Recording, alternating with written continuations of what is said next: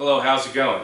Some time ago now, I did a video with a company called TurfNet, and what I did was I substituted on this Jacobsen reel these square-headed adjustment bolts that are top and bottom that adjust the bed knife, and I subbed them out with these 12-point, I forget what they call them, counter bores. I think the company I got them from calls them counter bore nuts. I don't know. They kind of look like a header bolt with 3/8 with but they have 12 points on them, and the purpose was that you could use your box end wrench versus your open end wrench and catch the fastener in so many places, and instead of being bound to just certain directions with the open end wrench, you know how they work.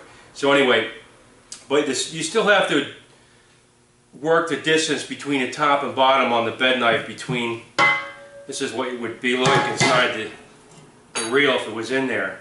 And you know, if it's got to go tighter, you loosen this bottom one and you tighten this top one, and you have to get that pretty tight to keep its adjustment. And it's kind of like a learned art to get that even side to side, not pinch the reel too tight. So I'm looking for now a better way than that, and they do sell an upgrade kit. It's quite expensive. This machine would have 5 reels on it, and it would be quite expensive, nearing $1,000 if not, to put these modified adjusters on it that are real easy to use, like our Toro machine. So I'm going to stop right here for a second and talk about the easy quick adjusters on the Toro, which, you know, Jacobsen also has now. It's just that we have newer Toros for the greens. So let's take a look and see how they work. Okay, so here's the greens mower with a quick adjustment that we have that I really like to adjust it because it's very quick. So how it works is down here, right there, that is the bolt that the bed knife pivots on. So the bed knife comes up, which is this red area here, and it comes up here, and this is the quick adjustment unit right here.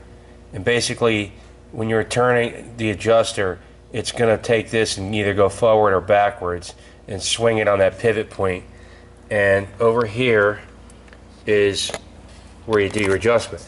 So it's just a click wheel. You just click it one way or the other, and it has a little pin right here, or like a little tab that catches these teeth, and so it doesn't want to turn at any other given time. So, you know, based on whether you want to go tighter or looser, that's going to pivot that bed knife closer or further away from, or I should say, pivot the bed knife to the reel clearance, so you'll have that cut that you want. Of course, the system I'm making isn't going to be as elaborate as this, but it's going to be a hell of a lot cheaper, and it's going to simplify on-the-spot adjustments. Like this machine here, I'll adjust this, providing it doesn't need a resharpen, in 10 minutes, all 3 reels. Okay, so being that that is how they work, and you saw how much easier it is to just turn that star wheel, but I found another way on this I could do, a modification that is, to make it easier. Not as easy, but it's not going to cost me a bundle. It's going to be very cheap. I'm going to use this 3/8 bolt. Okay, it's, I think, about 5 inches long, and I've got a tap on it because the first thing I'm going to do is I'm going to grind off about the first inch of threads. So it's going to be a little bit smaller in diameter, but you know, I'm just going to take the threads away. And what that's going to do is that's going to pass down through the top. Okay, we're going to drill a hole through this bar, and it's going to go in through the top where the top bolt used to be. Okay, so that's the first thing I'm going to do. And what I guess it's called a die, not a tap. I got it on there because after I grind it down, sometimes you're going to rough up the threads. So now I'll back it off, and I'll clean up the threads as I go. I'm going to use a 3/8 course locking nut, valve springs from a Chevy engine, okay, and some retainers, one on each end. Now what I did on these is, let me get a different spring. Here's the original spring height, a little too tall, so what I did is I took a cut-off wheel with a very thin cut-off wheel on it, and right where the end of the spring comes around, I just cut the first loop straight down, then I cut the second loop off. So that cuts off 2 loops, and then it makes it about this high. That should be just right for the project. Okay?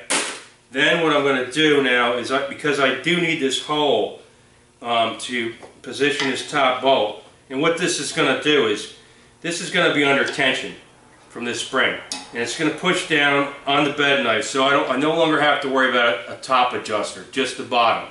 So what that's going to do is, this top bolt is going to push down like crazy, because these things are damn powerful, and it's going to push down like crazy on that bed knife, and all I'll have to do is figure out whether I need it tighter or looser by adjusting the bottom one. So right away it's going to be full tight. The bed knife's going to be jammed up against the reel under spring pressure. So what I'm going to want to do is I'm going to want to back that off, and what I'm going to do is I'm going to tighten in these bottom bolts, and it's going to compress back the other way, so that it's going to make the bed knife come back away from the reel. Okay? Now I wanted this also to be reversible, so I don't damage anything permanently. Let's just say for some reason we need to go back to the way it used to be. It's going to be fine. Nothing gets changed. Okay, so we're going to use the springs, the retainers, the bolts, and like I said, this is going to chase the thread after I grind it. And this is one I've already ground. I won't waste time going to the grinder. You know how to. I put it on the grinding wheel. Don't forget your safety gear. I put it on the grinding wheel. I turn it, and I take down the threads until I get it smooth. It probably ends up around, I don't know, a little more than 5/16. Now the next thing I want to do is I want this hole to be even and lined up. So what I'm going to do is I'm going to show you how I'm going to do that right now. Okay, so here's how we're going to do this next thing with the holes and drilling. So I want to drill in that cross brace that goes right across the top, and I want it to be exactly the same angle as the old bolts that adjust the bed knife. And I also don't want, like I said, I want this reversible. So there's what we have to take out, okay? And on the other side we're already out. So what we're going to do here is I'm going to use those 2 bolt holes to get the alignment properly. And I'm going to go up through the bottom hole, through the top hole, and into that cross brace and drill the holes that way with an extra long drill bit. Now I'm using a 5/16 drill bit because I want it to pass through without taking the threads out, in case I want to reverse this later. So let's go ahead and do that now. So I'm going to go through the bottom hole, up to the top hole, and we're going to start drilling.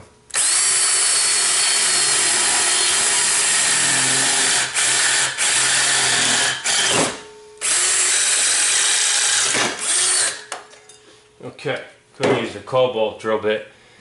Now what I'm going to do is I'm going to go through the top and drill the hole now with a 3/8 drill bit. Actually, maybe one side's above 3/8, so it passes right through. Okay, so down through the top now.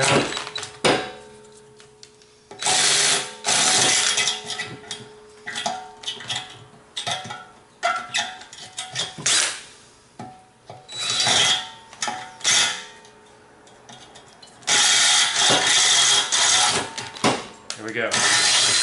So now we have our hole, and you see our bolt passes right through at the same angle. So now we're just going to put it all together.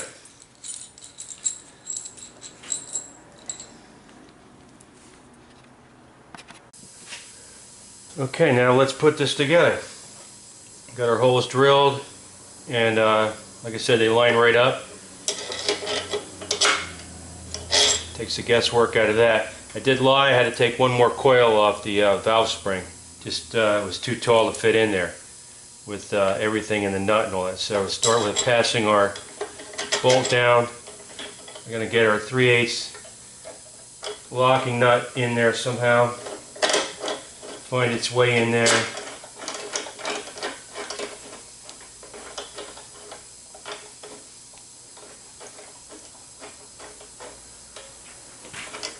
Now our bed knife is in there already, so what I'm going to do is I need to get it away a little bit so I can work. Put it in the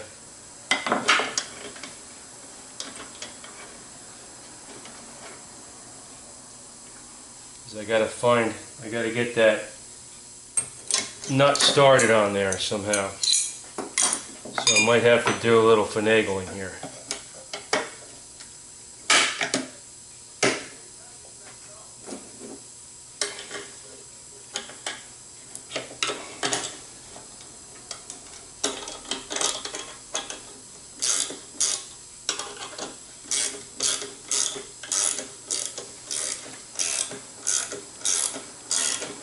Okay, got it going. So that's what we're looking at. Now I'm going to tighten it up more and more. Okay? I can get the wrench on it.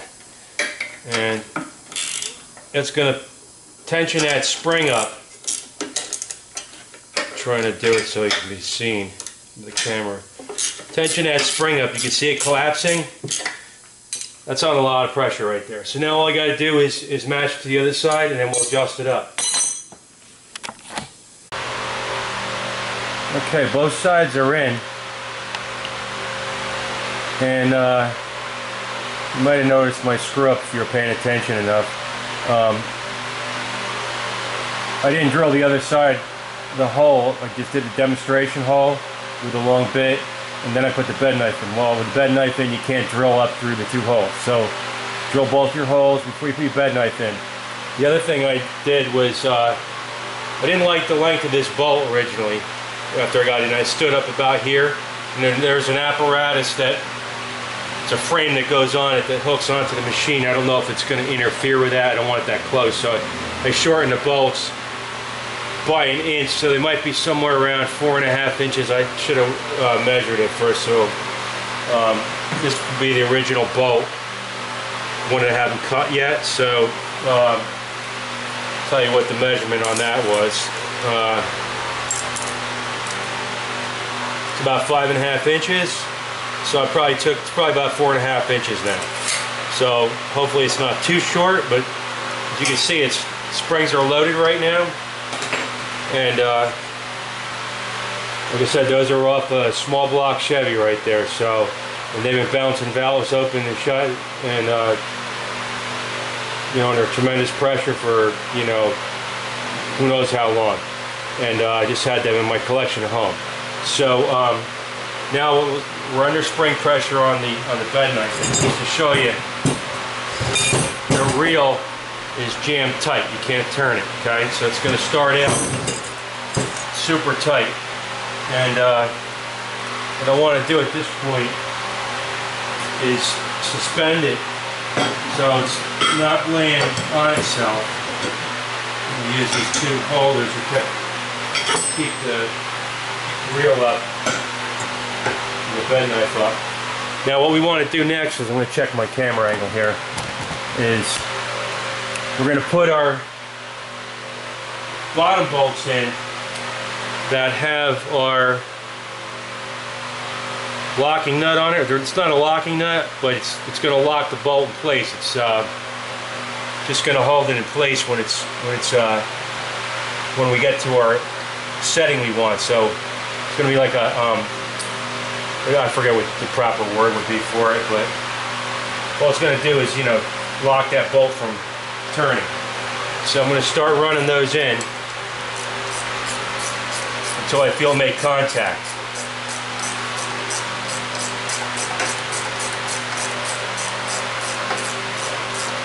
Okay, that one's made contact. Now this one, and what this is doing, like I said, this whole point of this is it's a single point adjustment system. Not, you know, as easy as what you saw in the Toro. but you won't have to mess around with top and bottom, just one end. So I'm going to start loading it away. I'm just starting to turn the reel. And there it goes. Reel is now turning. So now what I could do is I'm going to turn off that fan so we can hear it.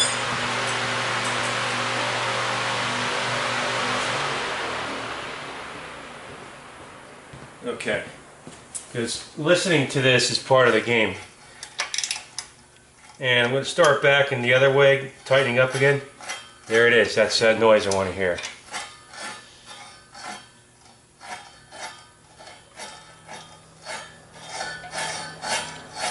That swooshing sound is what I want to hear.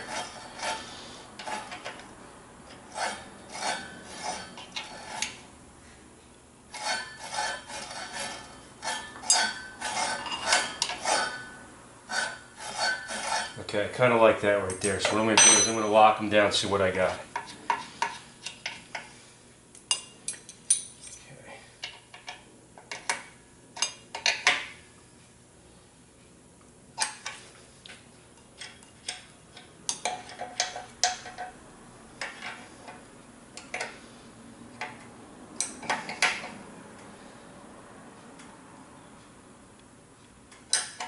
Okay. Still have that nice sound there. Let's take a look at it.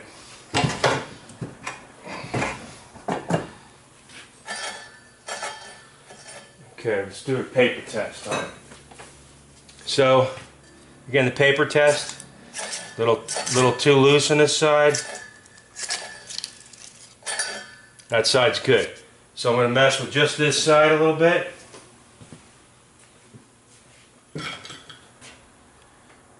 I mean, the idea is to make as little contact as you can and still get a cut. So,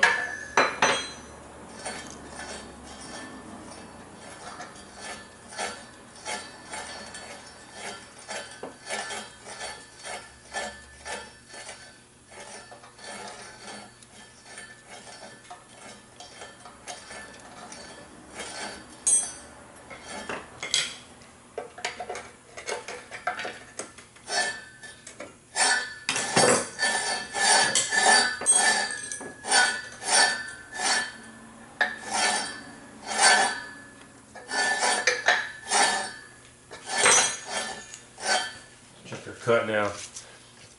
There we go. There we go. There we go. So that's it. So we got our 1 point per side adjustment, and now we're going to fire this onto a machine and we're going to check it out.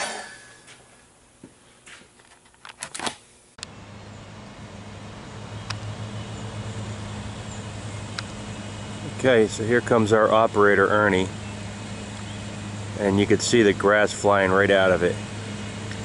The center front reel is the one that has the modified adjuster on it. So looks like it's cutting well, looks like it's doing at least as well as the other two, if not better. And when it gets done, it's got a lot of fairways to do. I'll be able to sharpen it on the fly and see how easy it is.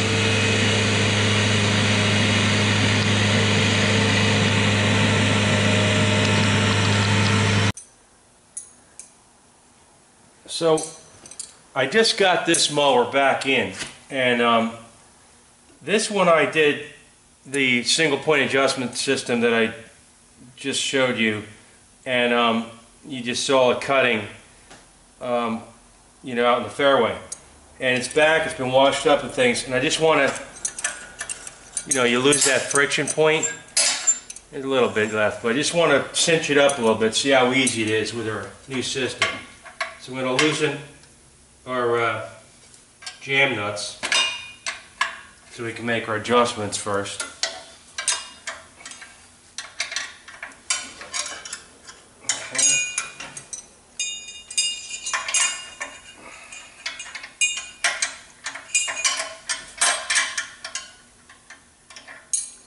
Yep. Okay, they always tell you to start with your leading edge, which is this side. So we're going to go In order to let it tighten itself some more, we're going to loosen it a hair. I already hear it catching a little too much. Okay. And the other side.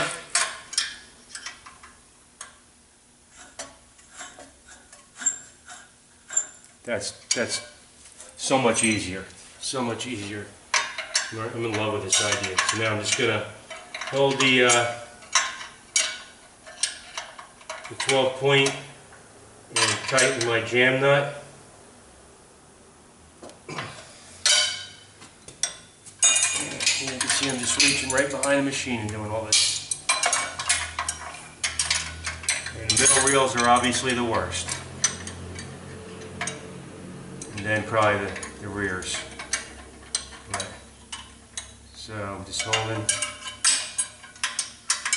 kind of working by feel here instead of, to see. Okay.